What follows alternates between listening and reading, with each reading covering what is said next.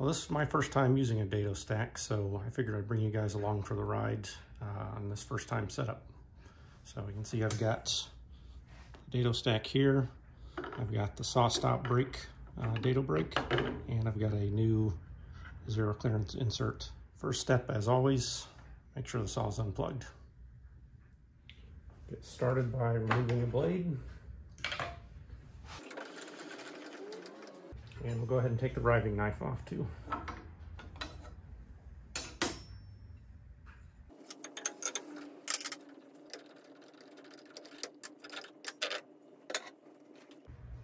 Next, we'll swap out the brake for the Dado stack brake, and I'll bring you in closer to see how that works. I'm not sure how well you're going to be able to see, but the first step is to remove this red key pin. Second, we'll go ahead and pull off the standard brake. And then we will stick the new brake on.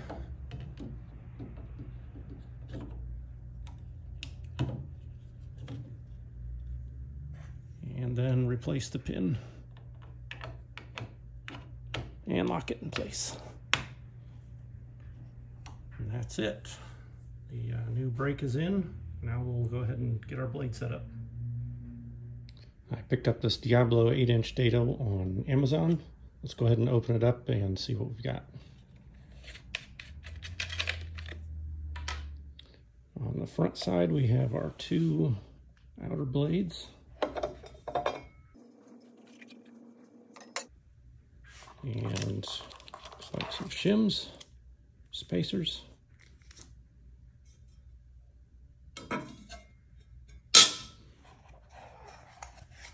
And on the back side are the chippers.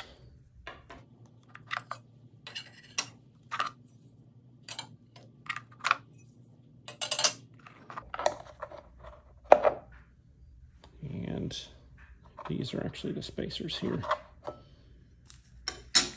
This small pack is shims. Okay, and this is the material that I'm working with. And that is measuring 45/64. So that looks like that is 23/32. It's just a little bit loose. So we'll go ahead and set the blade up for that and see how it fits, and then adjust from there. And we can see on the diagram here, 23/32. We're obviously going to use both the outside blades, all three chippers, one shim, or one spacer, pardon me, and two of the shims. So we'll go ahead and get all that set up and locked in, and make a test cut and see how it works.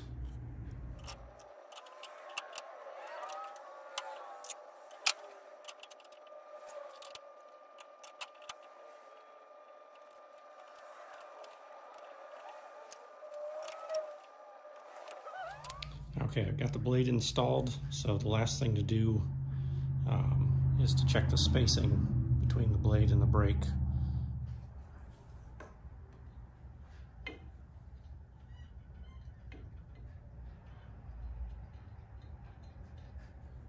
And it's perfect, so looks like we're ready to get started.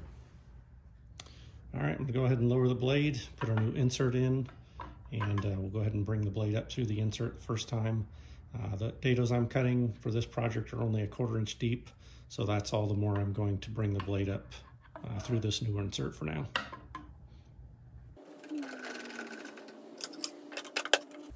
And I'll go ahead and bring the fence over top of the insert just a little bit, just to help hold it down as the blade comes up through it. All right, the saw's powered on. I've got a green light, so we'll kick on the dust collection and let it rip.